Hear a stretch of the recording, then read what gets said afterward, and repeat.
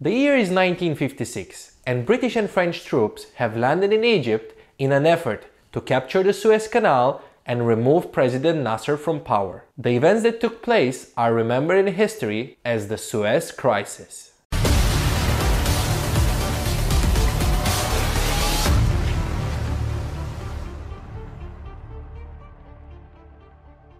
Hello and welcome to the Hidden Wars. I'm your host Ashkan, and today we're gonna cover the Suez Crisis, which took place in 1956 in Egypt. The event marked the end of British domination in the Middle East and strengthened Arab nationalism, which would encourage Arabs from all across the Middle East and North Africa to fight for their independence and self-determination. The president of Egypt at the time was a guy named Gamal Abdel Nasser. He was a young leader who took power by overthrowing Egypt's corrupt monarchy. At the time, the Kingdom of Egypt was an underdeveloped and poor nation dominated by Britain and exploited for its strategic geographic location, which included the Suez Canal. The Suez Canal is a thin stretch of water connecting the Indian Ocean to the Mediterranean Sea. More than half of the world oil trade was passing through the canal, and Britain was the main beneficiary. You might ask, how Britain got to control Egypt? Well, let's find out together when we look at the history.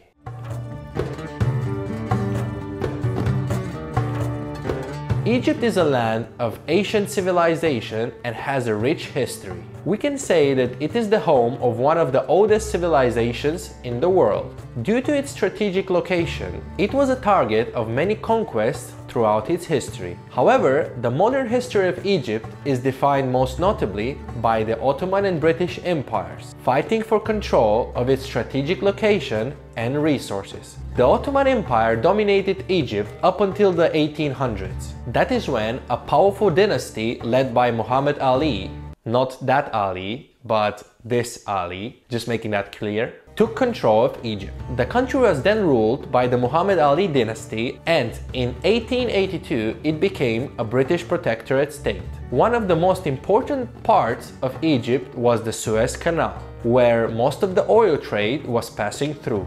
The Suez Canal Company was in control of all the shipping through the canal, and it was owned by Britain and France. In addition, a large number of British troops were stationed in Egypt in order to ensure the safety of the ships passing through.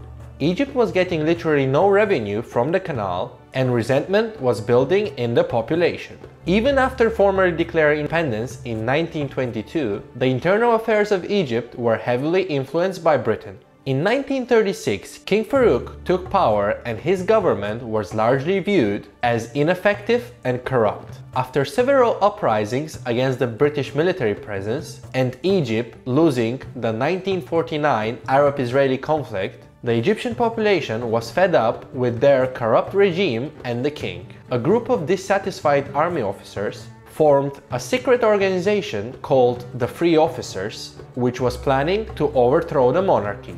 Tensions were growing, and by 1952 it became clear that King Farouk's government was incapable of exercising control over the country. That same year, the Free Officers felt the time was right for them to make a move and initiated the Egyptian Revolution. King Farouk was overthrown in a coup and fled the country. General Naguib was declared the first president of Egypt, and the country became a republic.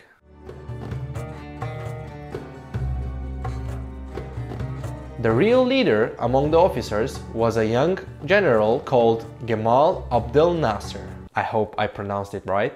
After disagreements with Naguib, in a short amount of time, Nasser took power for himself and became the second president of Egypt. Nasser was a charismatic young leader, and he quickly managed to capture the hearts and minds of the Egyptian people. He fought to kick all foreign troops out of Egyptian lands, and eventually, by 1956, all British troops left Egypt. Egypt became truly independent. He also embarked on a mission to modernize and improve the lives of ordinary Egyptians. One of his biggest infrastructure projects was building a dam on the Nile River, which came to be called the Aswan Dam. He asked for a loan from the World Bank, which was supported by US and Britain, and his loan was initially approved, and the construction started.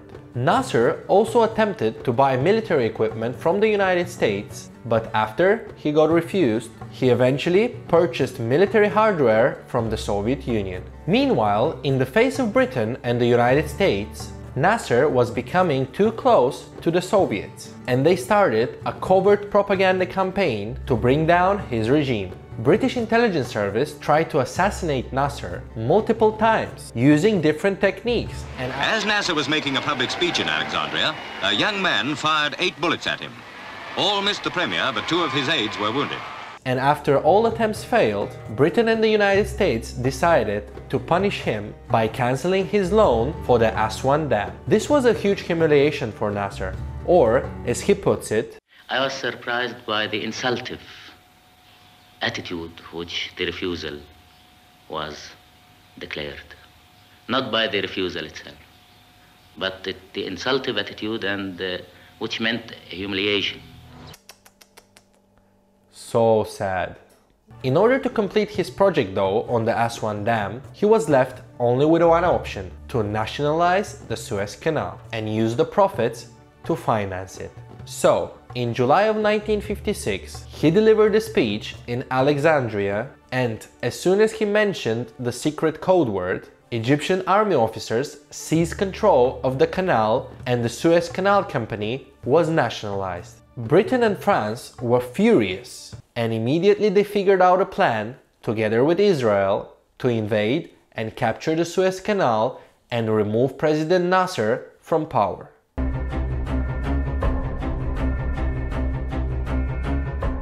The French, the British and the Israelis signed a secret document where they outlined the plan for the invasion of Egypt. Then, in October of 1956, Israel invaded Egypt and quickly advanced through the Sinai Peninsula.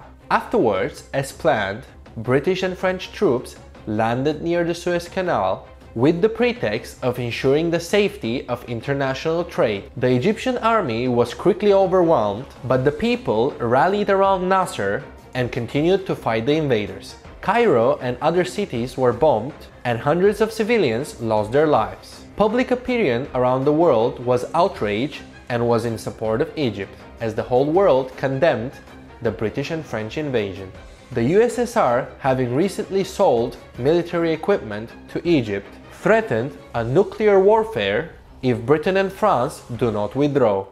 Man, the world almost ended in 1956. The United States were also furious at Britain and France and even threatened to kick them out of NATO if they don't end hostilities towards Egypt. After all this enormous pressure, the Prime Minister of Britain, Anthony Eden, was finally forced to withdraw his troops from the Suez Canal. Yay!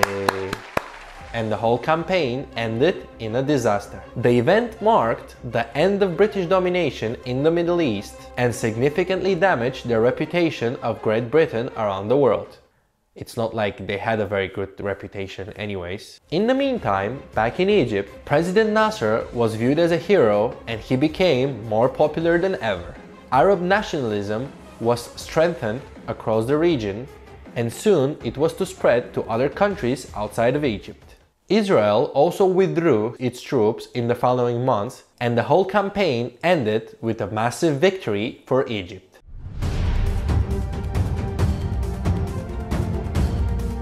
The United Kingdom suffered a major defeat, and Prime Minister Anthony Eden resigned soon after. The event marked the end of British domination in the Middle East and paved the way for a new great power like the United States to take its place. It also showed that Britain can no longer pursue its own independent foreign policy without first consulting with the Americans. French reputation was also damaged, while Israel proved that it has a strong army and that it can defend itself from any aggression from its neighbors. On the other hand, for President Nasser in Egypt, the Suez Crisis proved to be a gigantic victory. He emerged as the great hero of the Arab world who stood up against the British and French empires. His popularity soared and he became a unifying figure across the whole Middle East. He would go on to rule Egypt until his death in 1970. The whole campaign showed how a small country like Egypt managed to defend its independence and fought back against colonial powers. It led the world almost to the brink of nuclear catastrophe and firmly established the United States and the Soviet Union as the two sole superpowers of the time. This was our coverage of the Suez Crisis of 1956. If you like our video, hit that subscribe button and support our channel. See you next time with more videos from the Hidden Wars.